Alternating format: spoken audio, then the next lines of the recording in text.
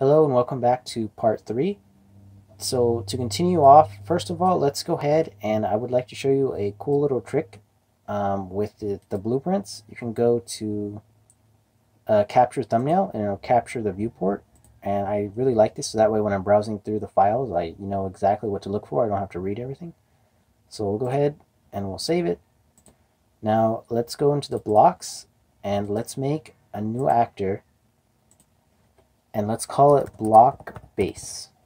So the nice thing about parent and child classes is that we can just have one parent class, put all the functionality, all the variables, everything, and then we can just make create child blueprints from it, and all we have to do is just change a couple default values and we're done. So with this new block actor created, let's go ahead and open it. Let's go ahead and let's search for a scene root, or just scene, I guess. I'm going to name it root, and I'm going to make that the new parent. And I'm going to go to right and unlit. And yeah, everything's right. So the first thing we need to do is we're going to add a sprite, paper sprite. We're going to name this piece A. And let's go ahead and, well, first, before we do that, you know what? No, we'll go ahead. We'll assign this to be the X block. Okay? And then we'll take it, and we want to line it up about right here. And now we're going to go ahead and duplicate it. And we'll call this next piece B. So we'll move piece B over here. And to make it easier, I'm going to set the snap size to 16. And we'll go ahead and duplicate it again. This one will be called C. Take that, bring it over here, line it. It really, for the base class, it really doesn't matter how you line this up or how you set it up, but I'm just going to go ahead and lay it out so it looks nice. So I'll go ahead and duplicate it again, and we're going to name this one D, and this is the last and final one. Okay, now that we have that, let's go ahead and make a nice helper function, and you're going to see why I'm going to make this in a minute. So let's go ahead and name this, let's name this function pieces as array, and we're going to make it pure, and we're going to take one of these. We're going to do like a little shortcut, so that way, because when we do a return node, you have to go through here and search for the variable you want to use, and you might select the wrong one, and it's kind of annoying. So I'm just going to take this and plug it in like that, and then I'll disconnect it, call this value, and then I'm going to change it to be an array. And then we're going to get all the pieces, so A, B, C, and D. So with all the pieces out, all of them in order, make sure they're in order. That is very important. We're going to use a make array. I'll plug that in. And now we're done with our first helper function.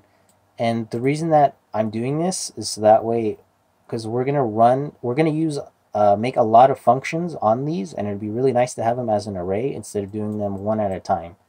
So the next thing we need to do, and this is, I'm kind of doing this a bit earlier, but this is just to help us out. We're going to go to blueprints, create an enumeration, and name it centerpiece EN. So go ahead and add 4 entries and start with A and go all the way to D. And I did name this wrong. I'm going to change this to be piece letter EN. So change the name to piece letter EN. So by changing the name, we can actually, it makes more sense and it makes it easier to read the code. So we're going to go ahead and we're going to make an input of Boolean, not an array. We don't want it to be an array. And we're going to call it skip center.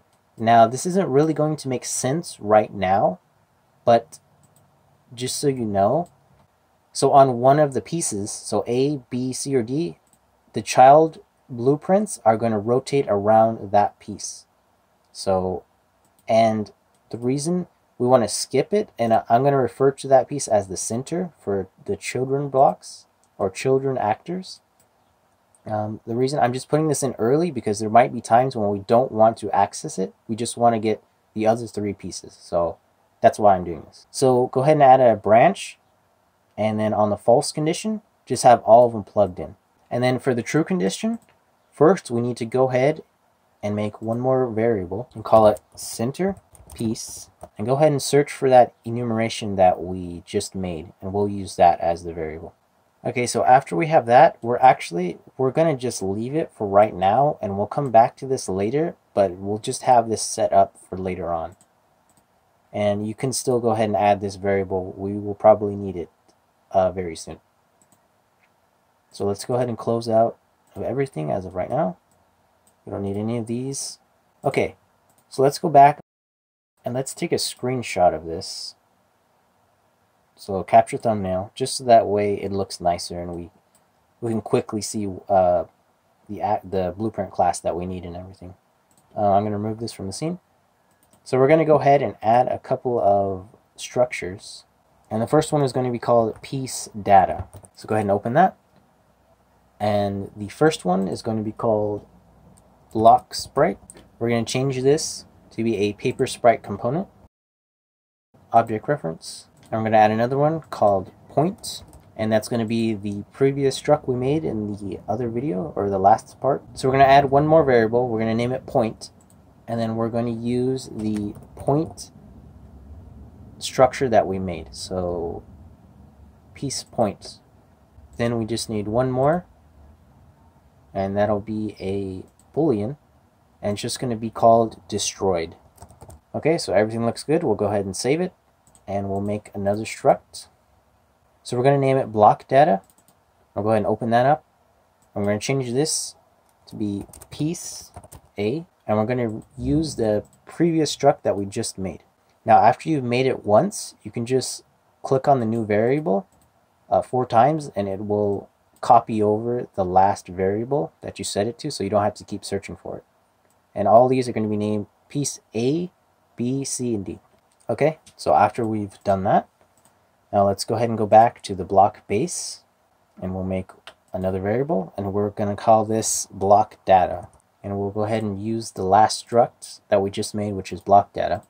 So okay, now that you've done that, we have 4 pieces and 4 object pieces. So we're going to go ahead and we're going to duplicate this one more time. Okay, so we're going to name this new function grid data as array, and we're going to switch this out. We're going to change the output pin just to make it easier, so you don't have to search for it like I mentioned earlier. Go ahead and just break the block data that you made, and don't plug in the block data. You want to plug in the piece, one of these pieces in, and then change it to be an array, and change the output name to be value. And we're going to use a make array node, and then we're going to plug everything in. And like I said, we're going to come back to this later on, but it'll just be here for later. So with that made, we'll go ahead and compile and save. Okay, so now that we've done that, let's go ahead and make one more helper function, and then we can get into block movement. So now that we've made these 2 helper functions, so let's go ahead and make a new function. We're going to call this set block data index, and the input is just going to be an integer, no array, and it's just going to be called index. And there is no return node on this one. So what we're going to do is we're going to take grid data as array. Okay, so actually I missed one function. Now before we set this, we need to make one more function. I'm going to call this function grid data from array. We're going to make it pure, and I would like to reorder this to have it more organized. So the input's going to be an array. So go ahead, we'll do the shortcut method. We'll break it. Once again, don't plug in block data, plug in piece A. Let's plug that in. Now we're going to make this an array, and we're just going to call this array, and then it's just going to return. This time you want to plug in block data as the output and name it value. And we're going to use the break struct. And now we're going to just do a get copy of index 0. And we're going to go ahead and paste 3 more, copy and paste 3 more. And we're going to plug in the array to all of them, and then plug all of them in order, make sure they're in order, into the make struct. Now the first one is 0, the second one is index 1, third one is index 2, and the fourth one is index 3. Like I said, because we have, basically what we've been doing is we've been making, like I said, helper functions. So we have grid data as array, so maybe we want to manipulate some of the grid data points, and we don't want to have to use a break node, and we also want to be able to use a for loop, because that will make it a lot easier. But after we're done with the for loop, we can call this function, which will convert it back into the struct. So that's basically what we're making to make it a lot easier, on ourselves. So go ahead and save that. So we're going to come back to set block data index, and we're going to use the grid data as array. And basically what we're going to do is we're going to set an index in this block data. So if you break it, you can imagine A as being 0, B being 1, C 2, and D 3. And that's basically what this is going to correspond to. So we're going to promote this to be a local variable. We're just going to name it array_L. Then we're going to take it and we're going to use a set array element, and we're going to plug in the index. And the item, we want to go ahead and use that for one of the inputs. I actually forgot that. And we're just going to name it, we're going to change the name to be value, or new value. So now that we have that, and it's been set, now we're going to take, so see how we made, so notice how we made that last function. This is one of the reasons why it'll really help us out. We can just plug in this grid data, and since we made a copy of it, we set that index to a new value. Now we can just copy it again and then turn it into, and set the block data to it, and we're done. We don't have to do a bunch of for loops or for each loops or a mess of nodes and switch statements. So we can go ahead and compile and save. So now that we have all these made, let's go ahead and add another function, and we're going to call this letter to index. And we're going to make it pure, and it's going to return an integer, and we'll name it value, and it should not be an array. So we're going to use the convert byte to integer, and we're going to plug this in. This is also another helpful function. So now with all those out of the way, I'm going to reorder this again, and let's put these in a category of helper. So let's go ahead and make another function, and we're going to name it update column down. And what this is going to do is it's going to take, well, first, before I say that, I should mention we have this variable which is going to contain, so piece A, remember this is piece A, this is piece B, C, and D. So like I said, it's going to correspond. So when we update it, when we move the block down, we're going to take the column that it's on from point, and we're going to subtract it by 1. So every single time we want to move it down, we're going to subtract it by 1.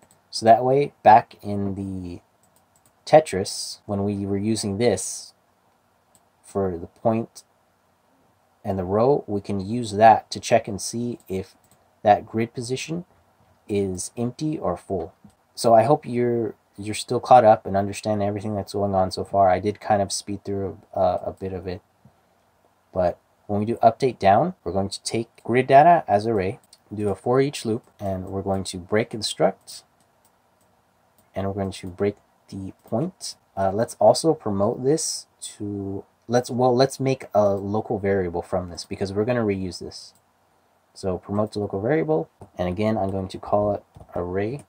Probably should name it something better, but go ahead and we will add a value to it, and we're going to add what this struct is, what it currently is, but the column -1. So we'll go ahead, break that again, and make sure you plug everything back in.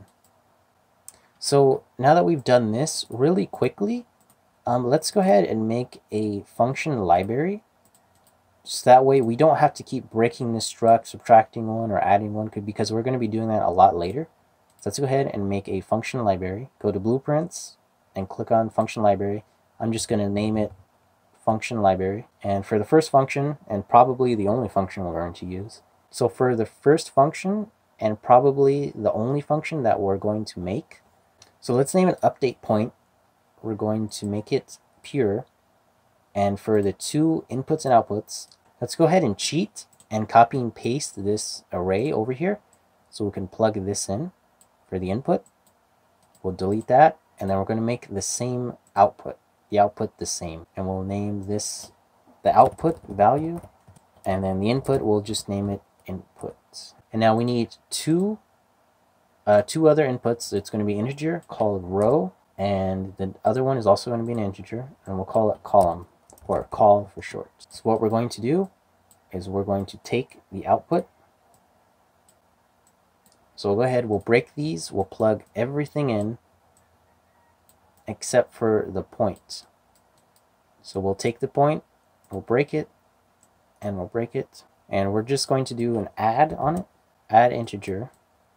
And now basically what we're doing is that way we don't have to continuously break the block and then do these and everything. We can just simply, so we can get rid of this update point, we can call that function update points. And now all we have to do is just the column minus, no, plus one. Yeah, plus one, because it's actually backwards. When it's going down, we're actually adding to the column. We're not subtracting. And compile and save. So now that we've done that, we can go ahead. So actually, before we continue on, let's go ahead and we're going to make one more input called steps. Now this is basically because we might not want it, the piece just to go down one. We might want it to go down multiple times, and you'll see what I mean later. So let's promote this to a local variable, and we'll go ahead and plug in steps. And now when we're done, we can go ahead and we'll do set actor location. We'll add a return node as well. And what we're going to do is we're going to get the actor location, and because we're going down, we're going to subtract it. Now I've seen a lot of videos of people where they'll break the vector and then they'll go and subtract it and plug it in and then plug everything else in. And you can do that, that works, but also you can just take a minus vector from vector and just plug that in and then just set the value once. And you're all set. You don't have to do any more than that. But we're not done just yet. We do need to break it. And we need to do a multiply, an int multiplied by float. And now the integer is 32 because this block, this piece is 32 by 32. And I would like to note, if you're using a different artwork, it has to be square in order for this to work. But let's say you have an artwork and it's 128 by 128. You would set this to be 128 and it will work. So just keep that in mind. And actually you want to set the size to the float. And for steps, we're going to use the integer. And now before we forget and break something, let's go ahead and this array that we've added to, we need to set the block data to equal that. So we'll pull out that function we did again, and we'll plug it in.